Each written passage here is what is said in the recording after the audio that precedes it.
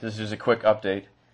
I finally got around to fixing the timer section for the attack and the alert signal. You just heard just a second ago the attack signal, which uses both sections of a 556 dual timer and two NOR gates and then a switch to switch between the two modes by controlling the reset on one of the timers.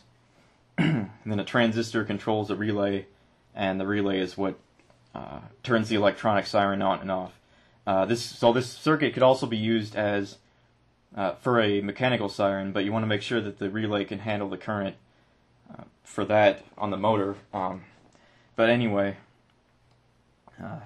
it's not digital yet. I'm still working on that. I've got a prototype going on here with a 32 kilohertz crystal and a 4060 integrated circuit, but it's not quite ready yet.